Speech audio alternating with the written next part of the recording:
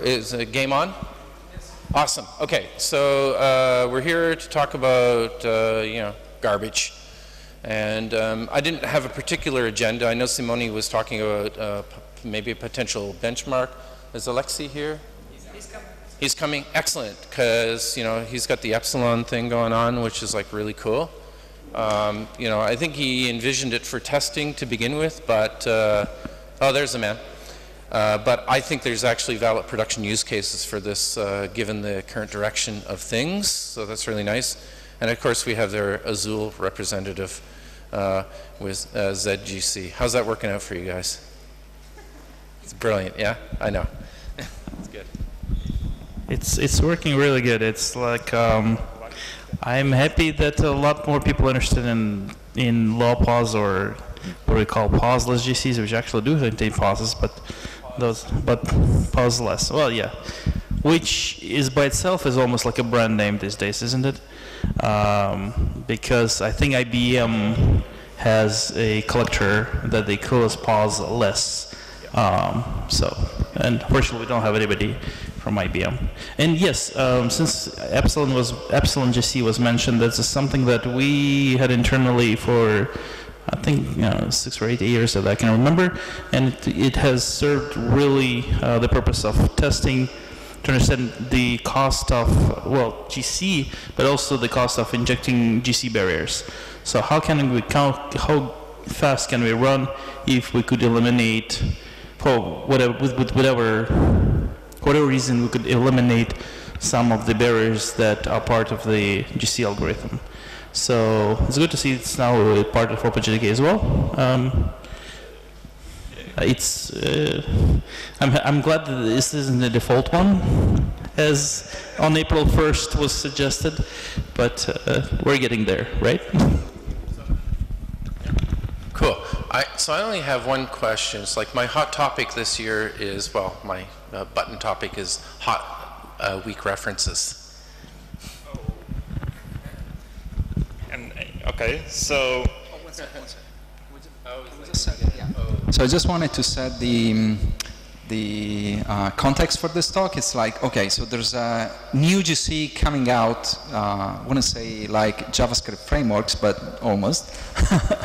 So the key point is that these new GCs are maybe not well known, or many people doesn't know about them. So the idea is to talk about them, and so primarily we know that there is G1, which is the default collector now in the JDK, but there are two efforts, one from Red Hat, which is Shenandoah, which is a low pose collector for large heaps, very low pose.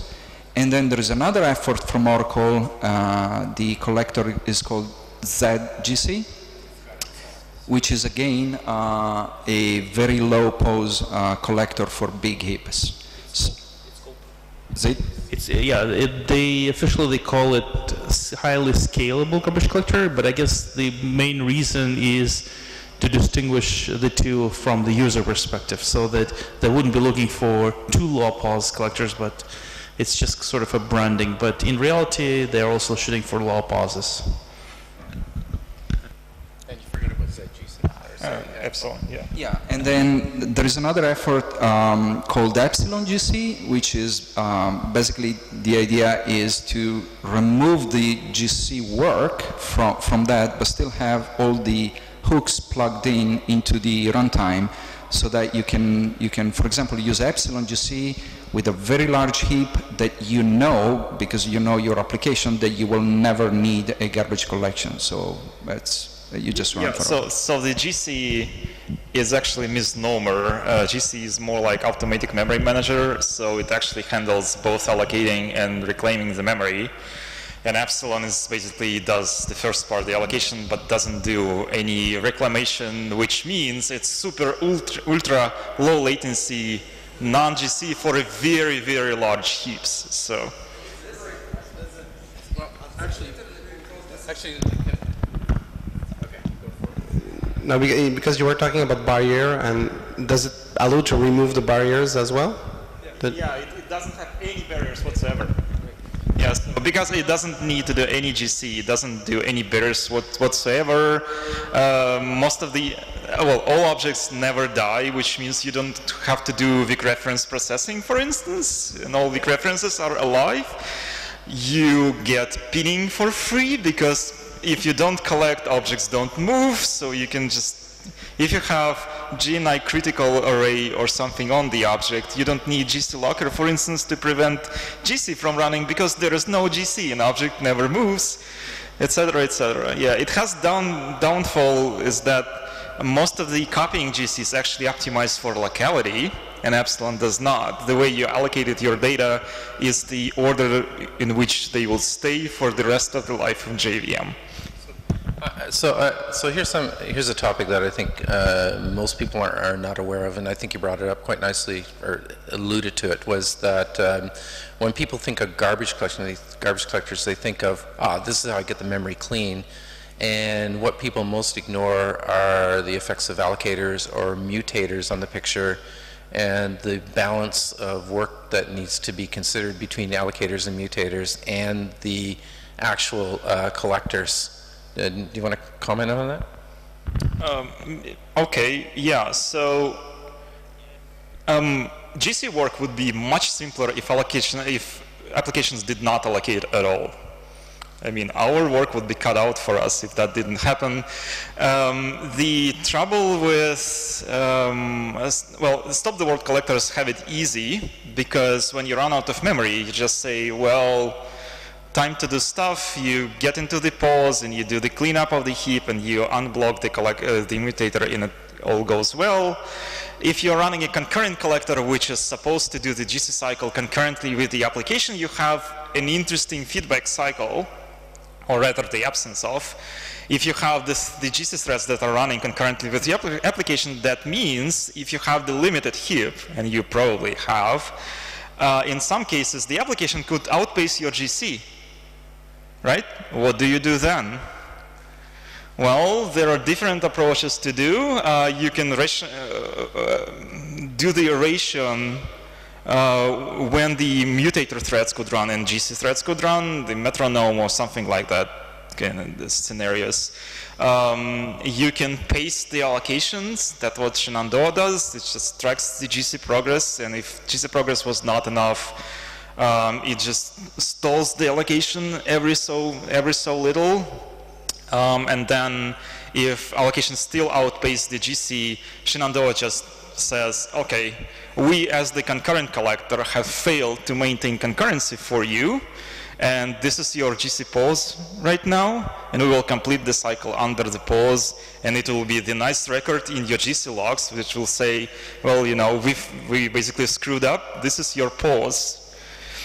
Yeah, some collectors like ZGC who don't have the stop the world fallbacks would just stall the allocations until GC has chance to clean up the mess.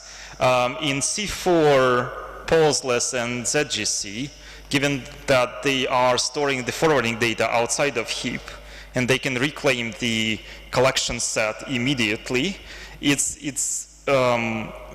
does make sense to do that, because the chances are that the first page you have freed will satisfy the allocation.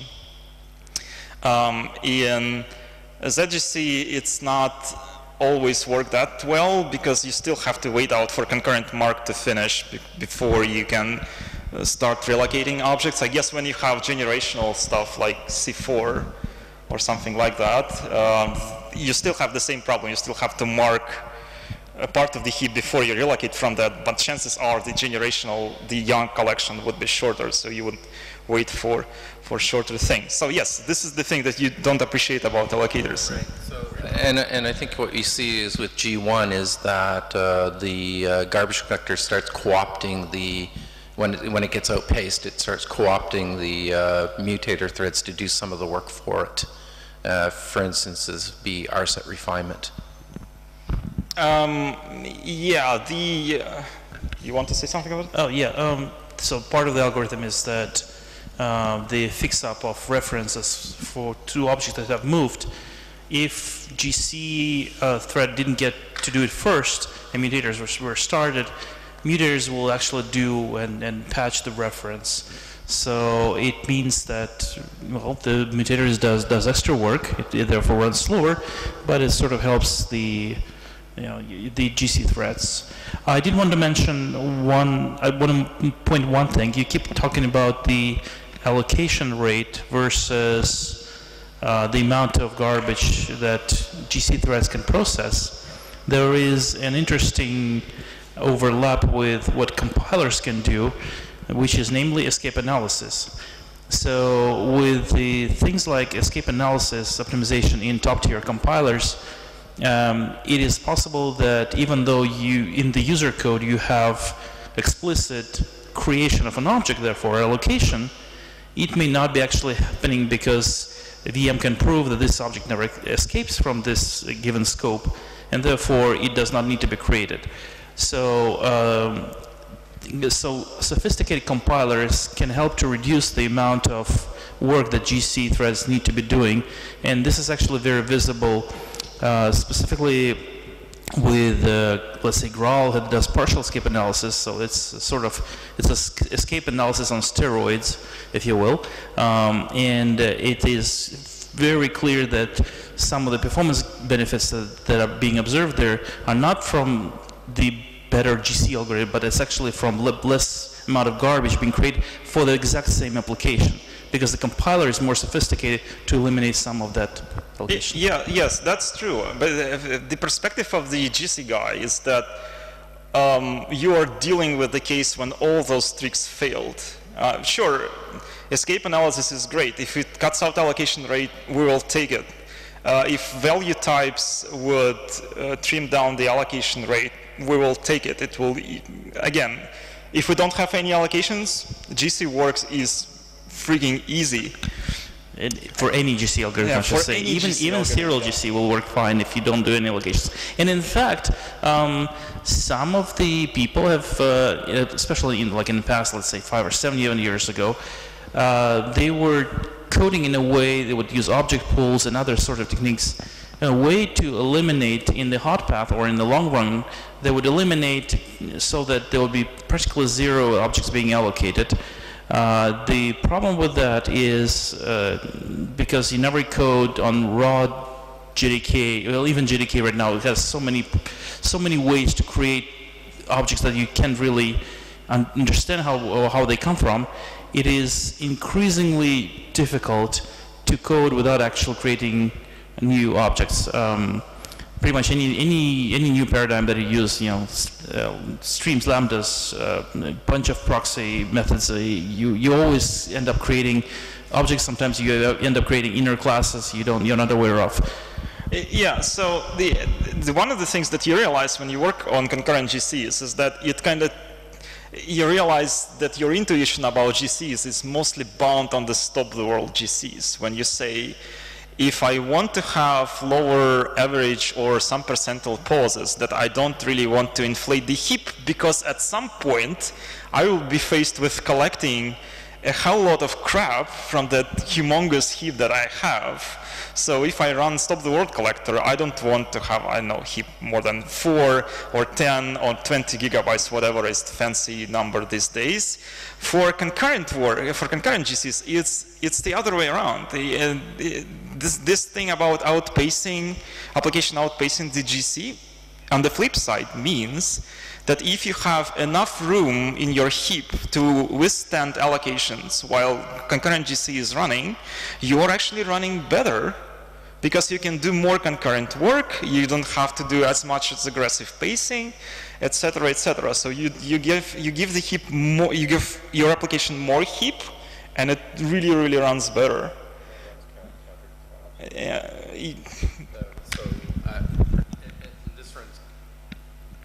And this runs counter to what people in the cloud are wanting to do. I mean, there's a recent proposal from Gelastic, actually, to put in a full GC call to G1, which I thought was my personal view on it is like, right problem. It's a good, interesting problem, and everything like that. But just what I call a brain dead, horrible solution to it.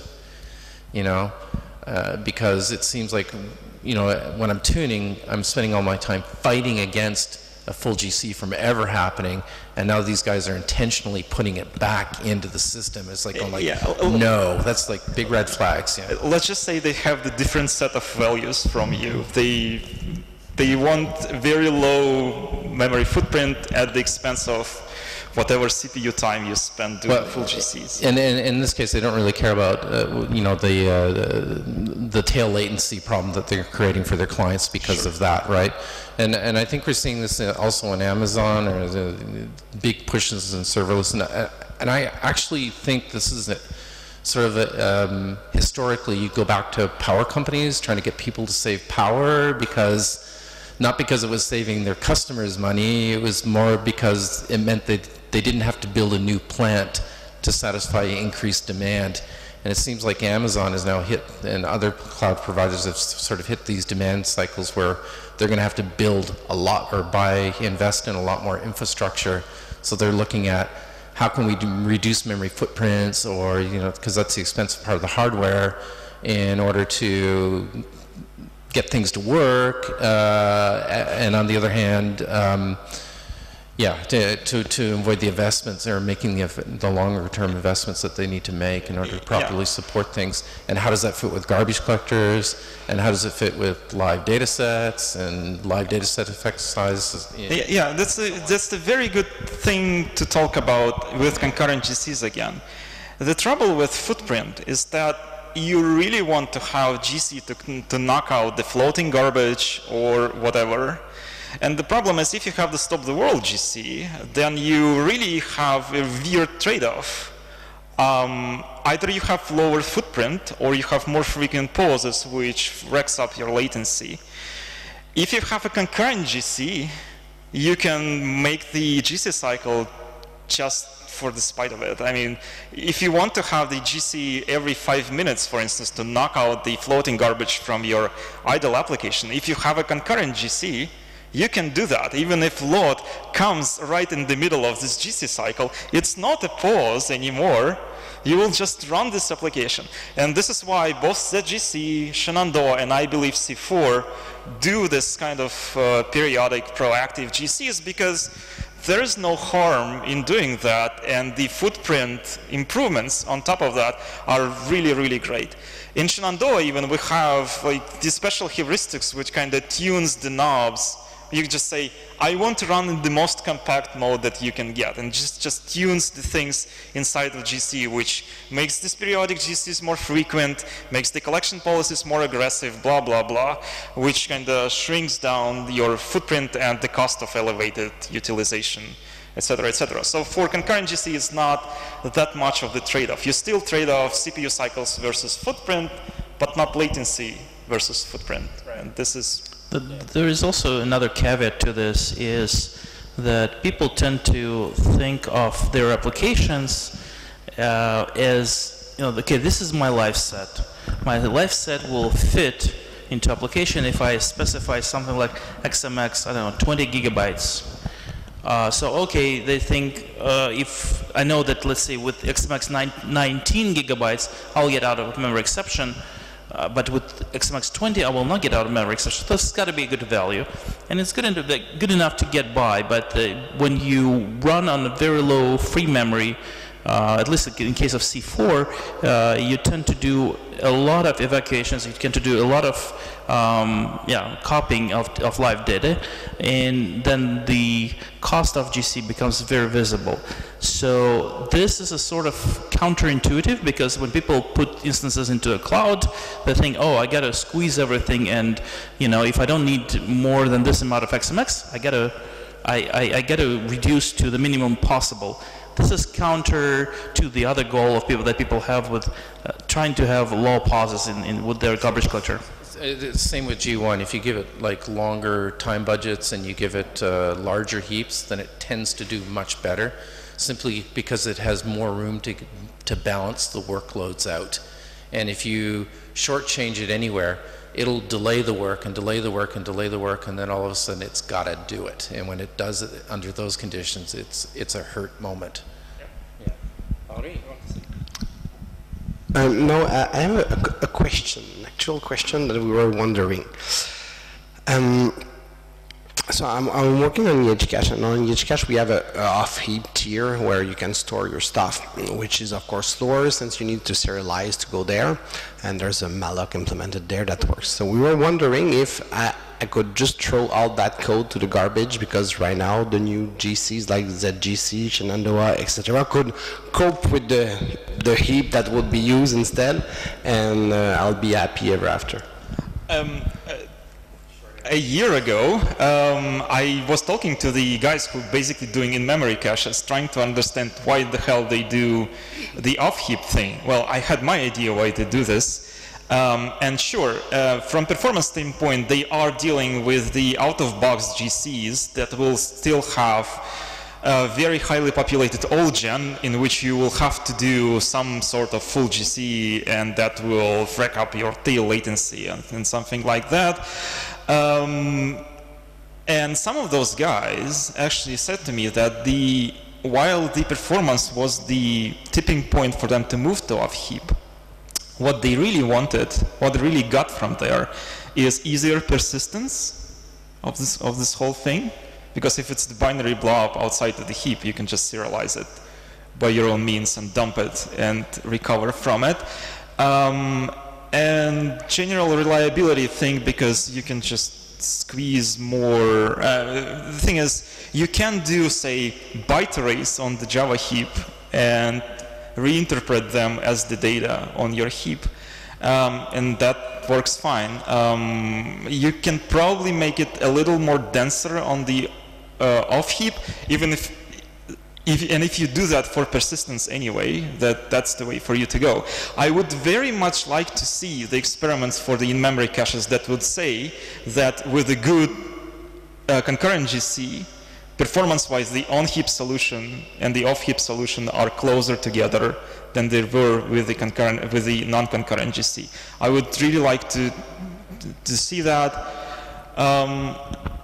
Yes, but I do understand there are pressures that are not related to the GC performance in going off-heap.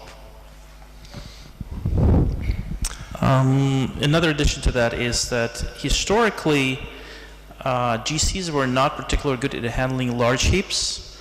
So people have built this mental model: if my life set is very big, and even if my machine could afford, let's say, having a terabyte heap, the GC pauses would be absolutely unacceptable. With modern GC algorithms, that is now not an issue, and therefore this pretty much eliminates the need for some of those off-heap solutions. And the other thing that you have to consider, that if you are working with the ZGC, Shenandoah, C4, etc., they are all tracing collectors. They are all tracing collectors. They have to walk the live heap. So if you know the life cycle of the things in your off-heap storage more or less exactly, that would probably mean that at some tipping point, the overheads of walking through the on-heap thing by your concurrent GC would still incur some CPU overhead for you to walk through, rather than you are having the intellectual, educated guess what are the life cycles of the elements in your storage. Yes, in effect, they are running. You will be doing your half-complete bug-ridden implementation of reference counting collector, but yes, that's what you would probably do if you want high performance with a large number of objects, etc., etc. So can I? I did a big data startup. We did in-memory, in-heap big data, but we made it collector-friendly by shoving it all in giant byte arrays. And so there were very few objects to be collected, and so all the collectors do very well with it because the actual set of pointers to trace are very small, even though the old gen was hundreds of gigabytes. Yeah. Right. What about guts? A little bit of accuracy. If you fragmented, oh sorry, you still have a bit of the accuracy problem, right? Because you wouldn't be able, Oh, I guess you can compact between the byte arrays and you can do smart stuff, right? We didn't bother, but we didn't run byte arrays more than a few megabytes at a pop, so that you freed or didn't free, you know, on the orders of megabytes a shot, not on the orders of hundreds of gigabytes a shot. And so the collector didn't have any trouble with that. So there are some granularity considerations that you have to do, but yes, I do understand if they are for particular workloads are good. Speaking of these workloads, it's actually a very good test for any GC. It's just you do the LRU cache in your memory, and you see how most collectors just fall down on that workload unless it's really... So the other piece of that is in a big data workload, it's typical you do have epochs of work that are very well understood by the developer, for which there is an obvious cut point, for which after this spot, all the temporaries that were used in that calculation are dead, right? And you want to kill them as cheaply as possible. Be careful with that. So for Hazelcast, I think there were, well, 2 or 3 major reasons. One of this is you want to get rid of references because of walking all the references. The second thing is you have you often have a more compact representation of the data, which is probably what you said for serialization. And the third thing, it was not persistence for us. I just forgot the third thing right now. Well, it doesn't matter. Actually, based on what Cliff just said with the big byte arrays, we actually built a prototype where we exchanged the off-heap implementation with an on-heap implementation just using 2 gigabyte byte arrays. And you use the long pointer. The first one was the index of the actual byte array because we just allocated multiple ones, and then you have the lower 4 bytes are actually the position inside of the byte array. And interestingly enough, that's a little bit faster, even though all the unsafe stuff gets completely inline, but you still have microseconds faster access to the data. And it works perfectly fine. At that time, we got the best experience with G1 because you just got like 2 gigabyte objects they're getting straight allocated into the humongous space, and they're just lying around and being never moved again.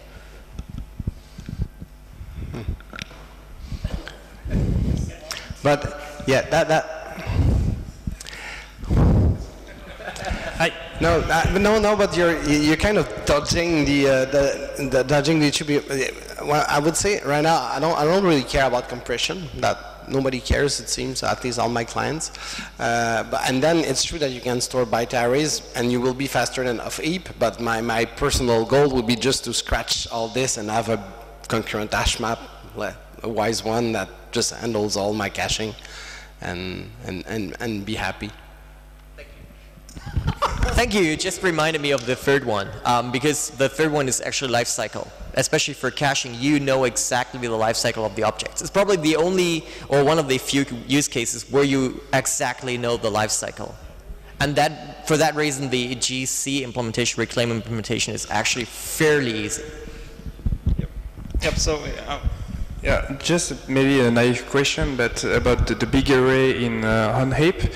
What about the card scanning overhead about this? Because you're storing a large live set in the heap, so you're increasing the time for card scanning.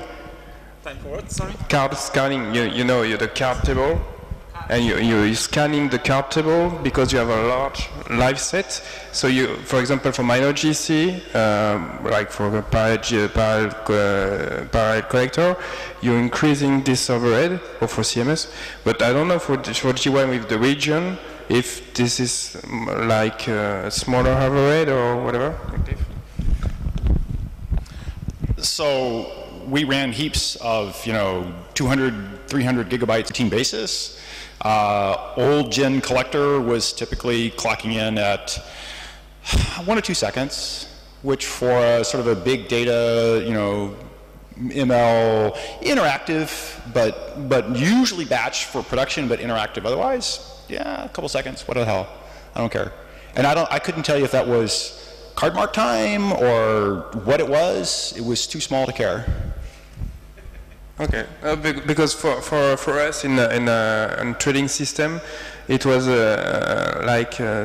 to reduce the minor GC process. It was like a thing that we look at, because if we like pulling the object and we increasing the live set, we're increasing the minor GC because of the card scaling. So that's something. Minor GCs were always on the order of microseconds for us. So we would have objects that were on the order of 1 to 10, but probably 2 or 3 megabytes a pop. To fill up a 100 gigabyte heap, you have some, whatever, thousands of them. It was all instantaneous.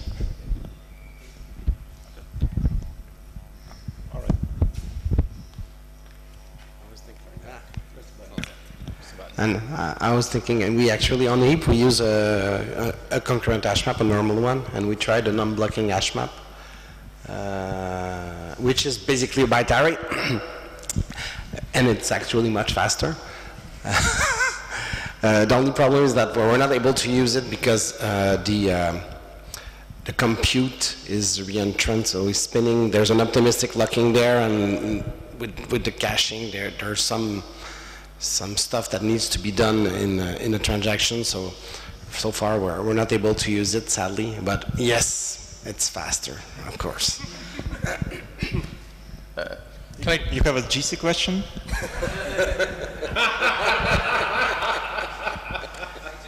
I do, actually.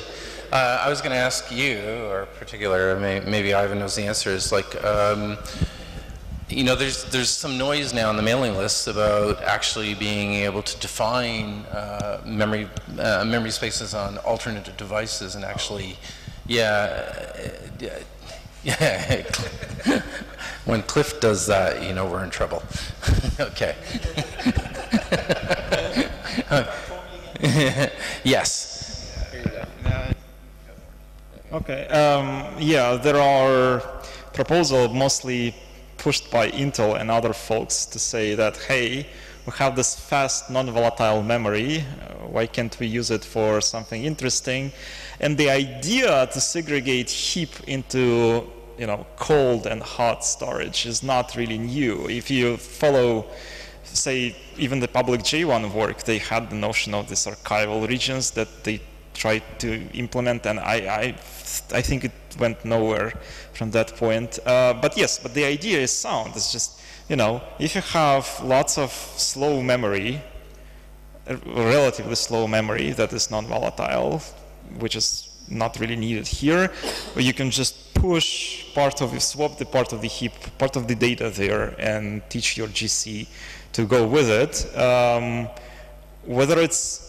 Whether there is a policy that can actually reliably guess what data is cold or hot is, for toy example, is okay. For the LRU caches, it probably runs off the rails. But yeah, maybe you have better experience. So there's just an obvious like thing that's been around the block for 1,000 years, right? Disk is the new tape, right? You know, memory is the new disk. You know, non-volatile RAM is the new memory, right? So there's always been this tension of caching hierarchy layers. This is just another caching hierarchy layer. Treat it like another caching hierarchy layer. What is the right cache policy you want to have? LRU is known to have sucked. There are various other policies that, when that workload looks like LRU will, the policy will act like an LRU. When the workload looks like streaming, there's a better way to go here. This is just a cache policy problem. But is it all, you said it's a new layering, but is it all new? We always had operating system pages which could be swapped out. So this is just it could be seen as a quick page swap out location. I think, interestingly enough, years ago I worked on a system that actually used what we call orthogonal persistence. So what you do is you'd have something that was rooted in one of these persistent pages that would be persistent, and it would just be the garbage collector would sweep everything, copy. When it went through the mark sweep, it would just basically copy everything that was attached to that particular root onto one of these persistent pages and stuff like that. And it actually made for a great system for persisting objects and stuff. So let me throw out that in the land of paging and garbage collectors, if your heap was paged out, the GC cycle, the next GC cycle would kill you, right? So if you have a fast read and a slow write, this might actually work, but I don't know of any work that sort of reliably does a good job where significant fractions of the heap that need to be garbage collected are also have a huge latency. And how do you sort of not have a GC cycle that takes the heat death of the universe to go visit all the slow, off heap, whatever, off slow memory stuff?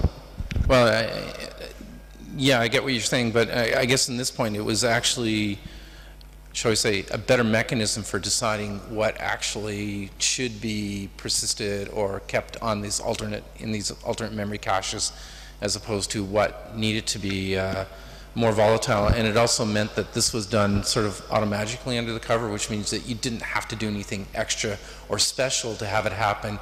You just needed to make sure that you were connected to one of these things that was rooted in this particular space. I'd actually love to hear how it worked. Yeah, because every time I hear work magically, well, I actually hear it sucks in so many cases.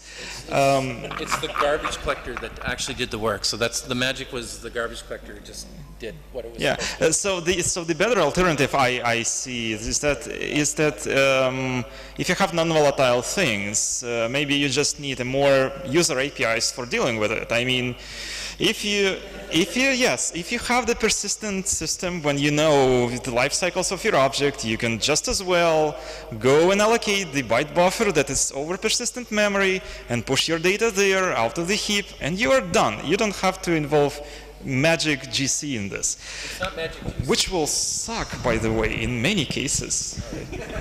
But no, I guess what we're saying is that, okay, so let's put memory management back into the hands of the developers with that type of attitude, which is start coding C++ then, right? Right. Well, yes, okay, but I mean the point to going to garbage collector systems is to actually remove the need to understand object lifecycle and just focus on that which is important. And so, moving to more orthogonal persistence, where you're using the garbage collector to actually help you in do this, and actually, still use the characteristic that the garbage collector does understand object life cycle, albeit accidentally, is, I think, it actually gave some really nice properties to the systems, and the performance on it was actually pretty reasonable for the time. Yeah, it hinges on the assumption that GC's assumption about object lifecycle is the correct one, which in some cases is true, in some cases it's don't. Yeah. Well, the reference is hard. I have a question about persistence, though. So we keep talking like as going off heap as a nice solution to that. But when you have, let's say, an object with final fields and you persist it, and when you restore it, you have to reassign the value back to the final field, which is an unsafe operation, which therefore kills some of the optimizations that would, because. You want me to go down that path there? So a couple of things. If you serialize an object, okay, now it's on disk. I whip out my Emacs, I edit your file. Your final fields are shit anyhow. So blow off the final thing, not blow it off from an engineering good software standpoint, but trust that it's truly final. That's bullshit. It's not actually final. But the next thing is you loaded it back in, and now you had to go set it with an unsafe. Fuck it, that's in your serializer library, and you effectively managed the programmer expectation that final is final. You just had to go through the horrible unsafe thing to get it loaded. But the compiler still cannot trust that it is final, because I know from experience the hard way that there are some big, popular, well-known Java frameworks that immediately use reflection to set final fields, and the compiler will just, fuck up on that, and exactly that work was done while it was still at Azul. Right. So, but what I'm saying is that when everything is in memory, the runtime can do better job of tracking if is final. Whereas when things go off heap and then you restore it, then it's the same thing. It's the same damn thing. Yeah, You can open Emacs and do the fiddling with the dump and then load it back. You can just as well go to GNI and fiddle with your heap, or you can do unsafe and fiddle with this heap, or you can do reflection with our security manager and fiddle with that final field. It's the same damn thing. The diff though is that the latter three are all going through VM, so VM has a way to track this. If you're doing this off heap, then VM has no way to control it. Not with GNI, it doesn't. With J9, it does just know that it went to J9. You know, this reference escaped into J9 land, so something could have happened to it. Oh, I don't even need the reference. I mean, we are good senior experienced programmers. We sure can poke into the raw memory in Java heap and fix things there, because it's the same thing to do when you're high on coffee. But yes, people will do that, and VM would have no chance to know about it. And then VM compiler developers get a bug report, or you miscompiled something. Your compilation is effectively wrong.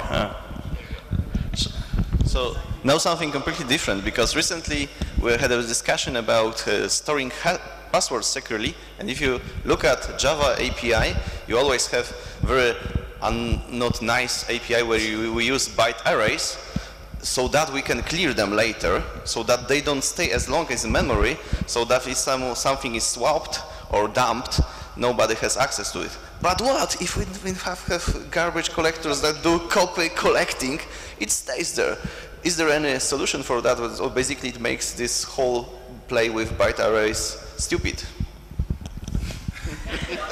I think the security consideration, and I read I think one of the OWASP rules, basically, to say if you do passwords, do not do strings, but do char arrays.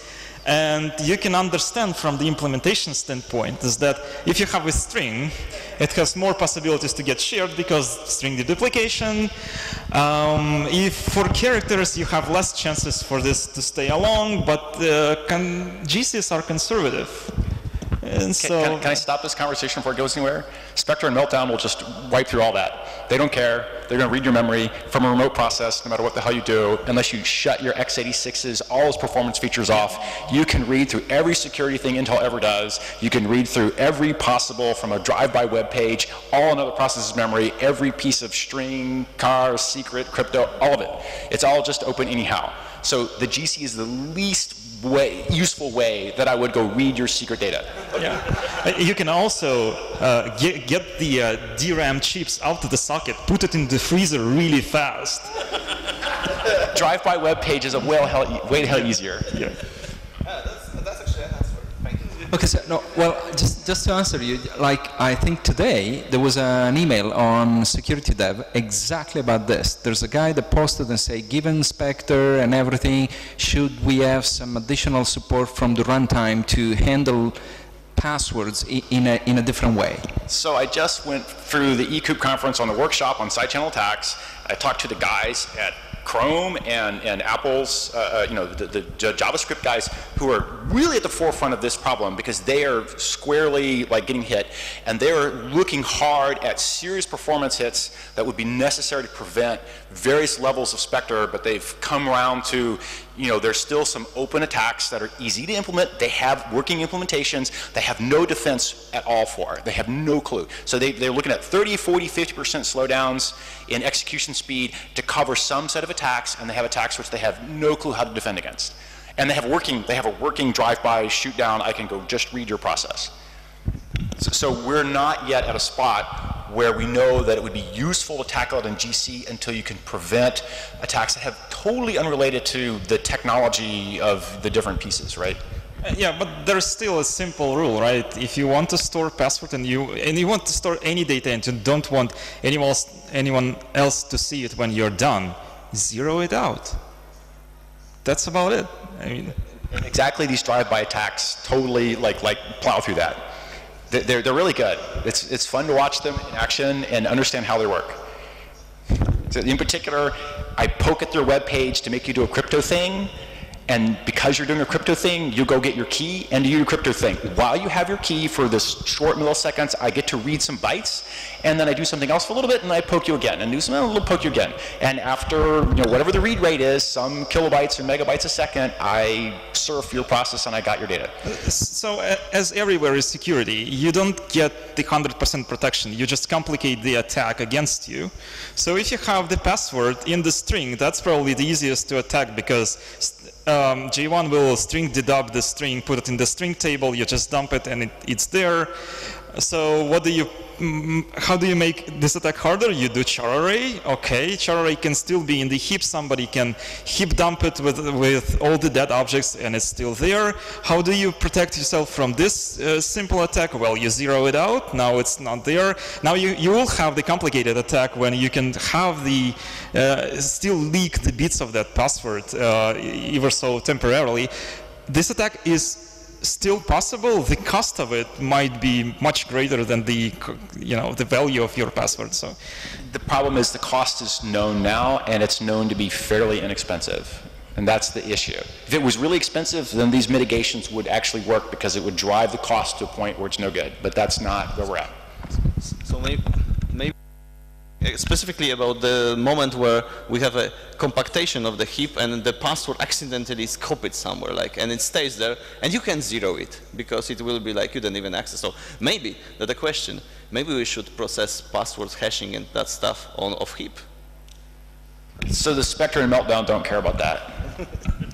It has to sort of be in a different kind of memory, or in a way that the processor shuts down all its speculative execution mechanisms, like all of them. There's 20 in a standard x86 now, speculative execution mechanisms that have some sort of internal state. Every one of them has been known to be, well, I can't say everyone, most of them have been known to be useful in a drive-by shooting that bypasses all hardware memory protections and doesn't care if you're on heap or off heap or in process or out of process.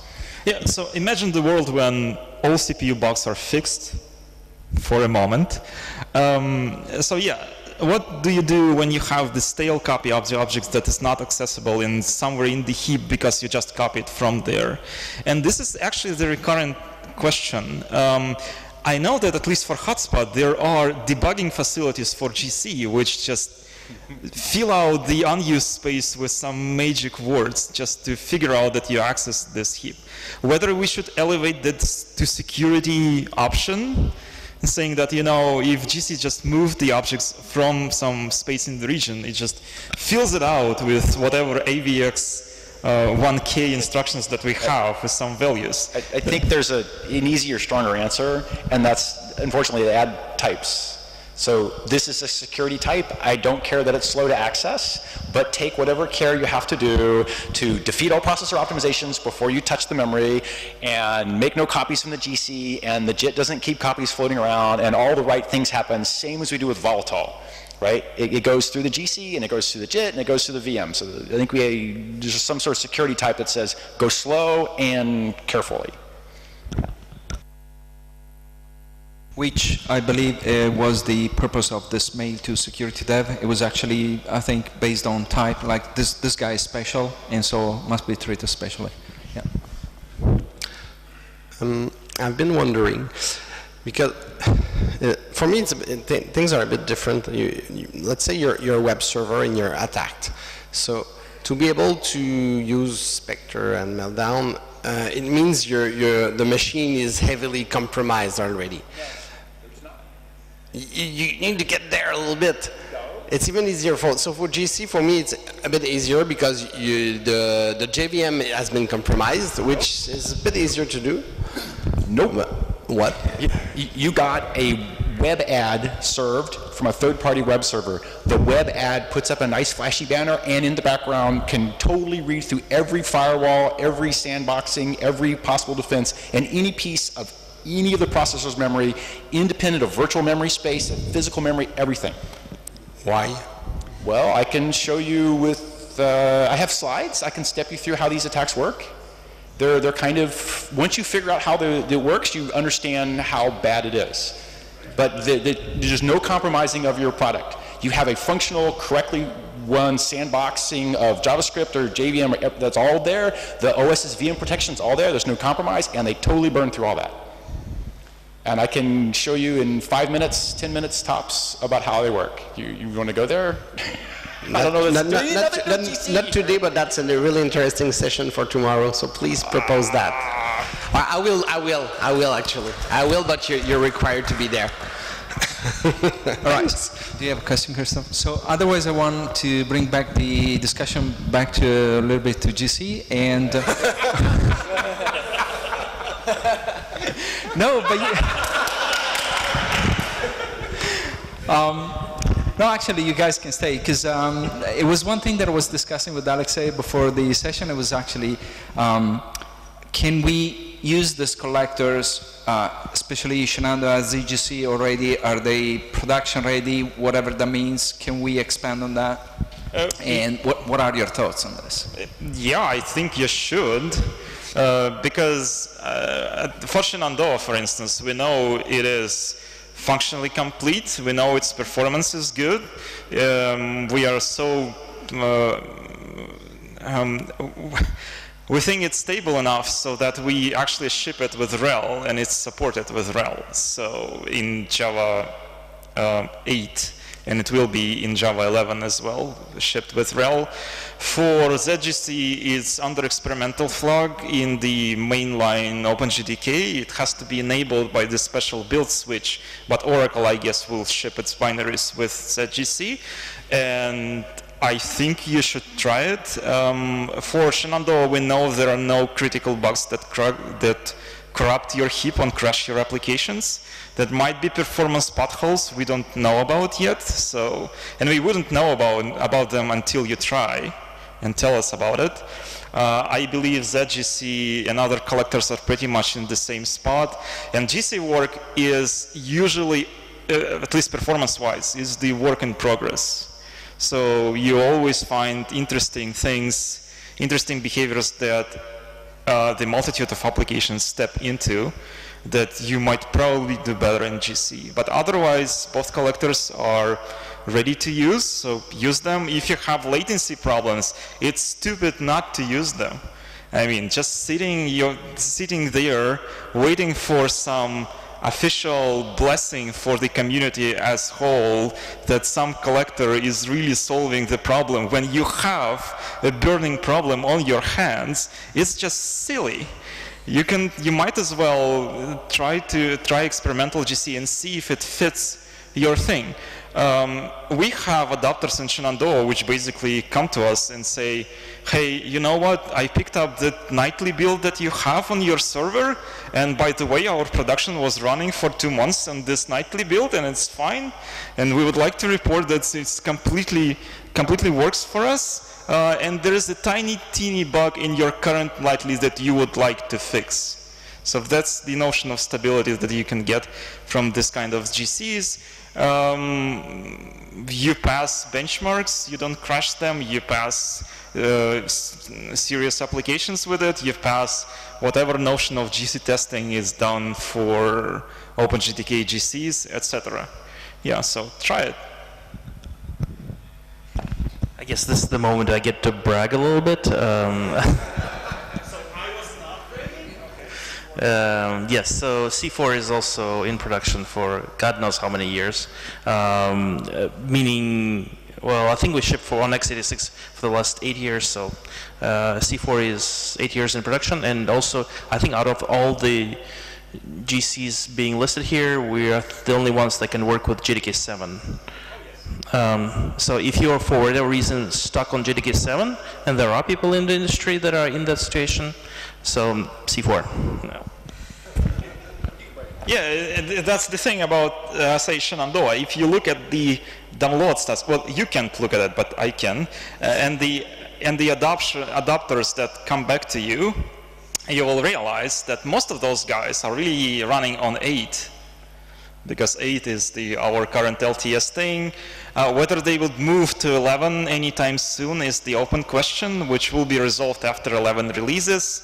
So if you have the OpenJDK 8 or 7 and you want low latency, that kind of limits your options here.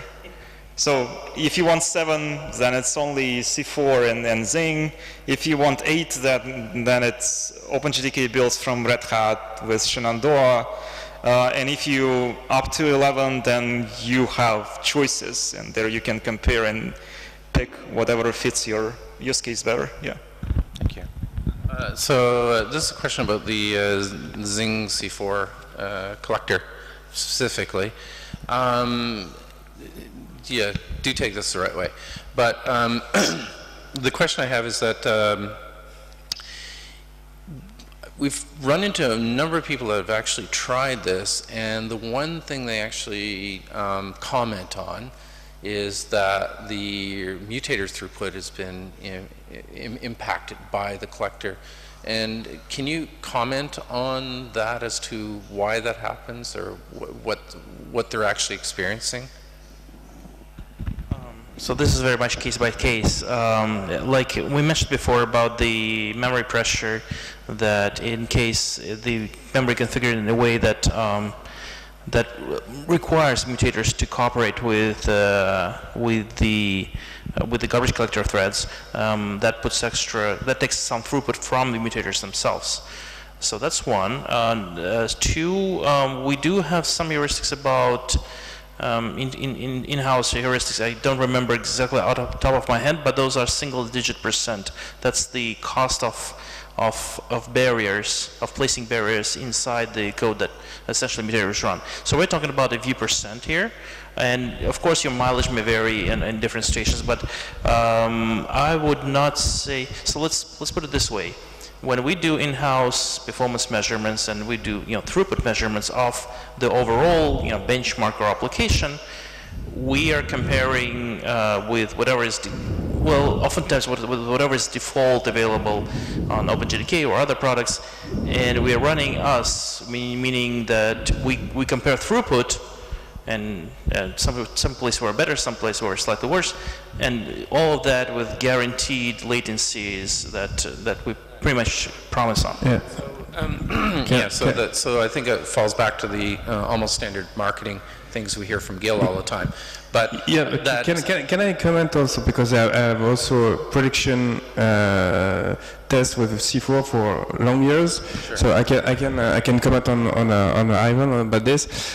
So we put C4 on production for a couple of customers, and we are very satisfied with this. And for the benchmark, at first, when we try Zing, we get an application low latency, like 100 microseconds to process order on the market, and when we test Zing, we get like 30% difference with hotspot on the latency. And that's because of the LVB. So we work with Azul to see that when they disable the LVB, we get the same performance at hotspot, but when we activate the LVB, we get the 30% difference on the latency, because this application is doing a lot of access in memory, and we pay the price for this because we are measuring at microseconds level. So they Azul's changed the way the LVB is loaded into memory to use a register instead of thread locals, I think, something. And it goes down to like 8-9% difference between hotspots, which was very, very good so for us. Hopefully stepping outside of marketing, when we compare and do the shootout for different VMs, whether we're comparing JIT compilers or garbage collectors or even runtimes, it's not that we are comparing like these guys have done good job, these guys have not done, they still have things to finish. These are actually different algorithms. And what it means, well, there are similarities like ZGC, C4, but with JITs and to a large extent other garbage collectors, there are differences. What it means is that in different situations, different applications, different patterns, the results might be different. So if you are really curious about You know, it basically makes no sense to trust in somebody else's word and say it worked there, so it must be here. It probably works okay, like if, let's say, Cassandra, if you heard somebody that Cassandra with this JVM works well, probably in your instance Cassandra will work with this JVM also well.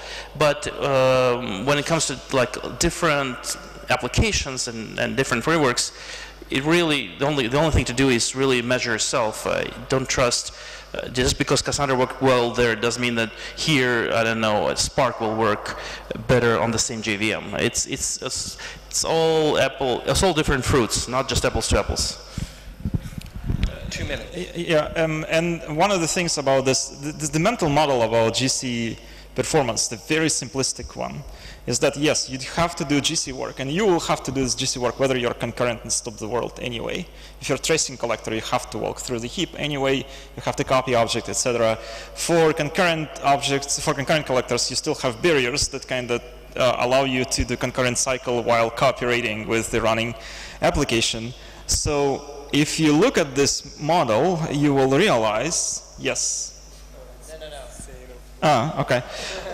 You will realize that in some cases, when your GC policies are really, really low, for example, if you have the fully young application which doesn't have anything alive in the heap, so your marking is fast, you don't have anything to copy, etc., that means that the costs of the barriers define the difference between stop the world GC and concurrent GC, which means that in these workloads, the stop the world GC would provide you more throughput because it doesn't pay for barriers, and it doesn't really rack up your latency because there is no GC work to do.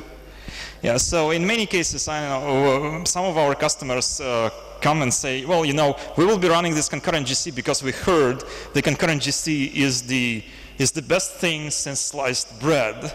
And then you turn on parallel GC on their workload, and you have like the bump of 2-digit % because they don't really need that concurrent GC in their application. So this is something to consider. With all this ongoing concurrent GC work, there are many workloads that do not need it. I believe the spec records, if anybody keeps track of those anymore, but all spec records are still set with parallel GC, which is not concurrent.